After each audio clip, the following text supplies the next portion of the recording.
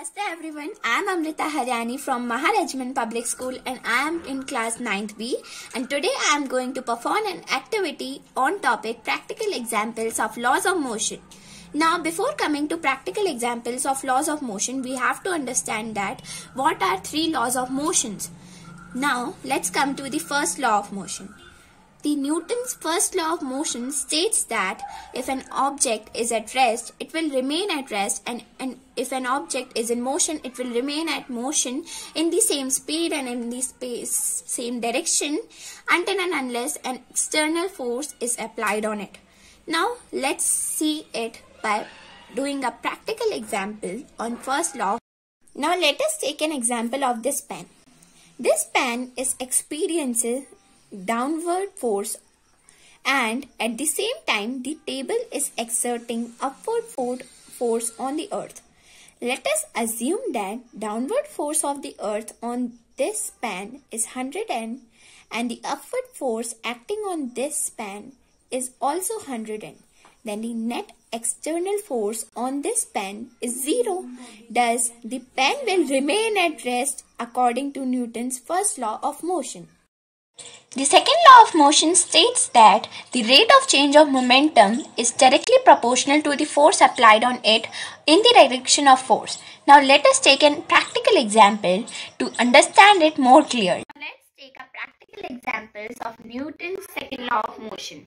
Newton's second law of motion states that the rate of change of momentum is directly proportional to the force applied on it. So, let's try to understand that. In this, I have taken a sharpener, a paper ball and a ball. अब इस sharpener को हम यहाँ place कर देंगे. Now हम एक एक करके इन दोनों का देखेंगे कि sharpener पर इनसे क्या impact पड़ता है. Now देखते हैं. सबसे पहले हम paper ball लेंगे, उसको इससे hit करवाने की कोशिश करेंगे.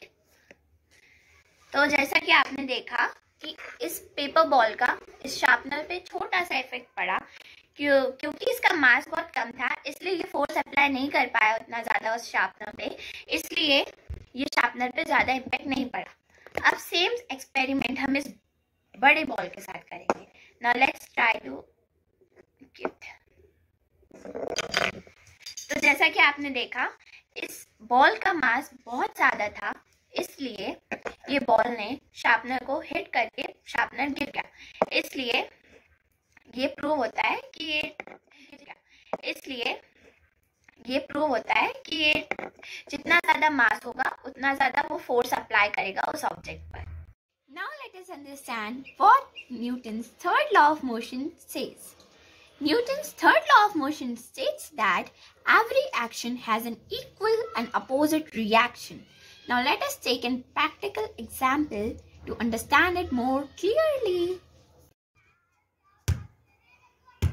Yes, hitting a ball on the ground is the examples of Newton's third law of motion, because the ball exerted an equal and opposite force on the floor and the floor exerted an equal amount of force than that of the ball.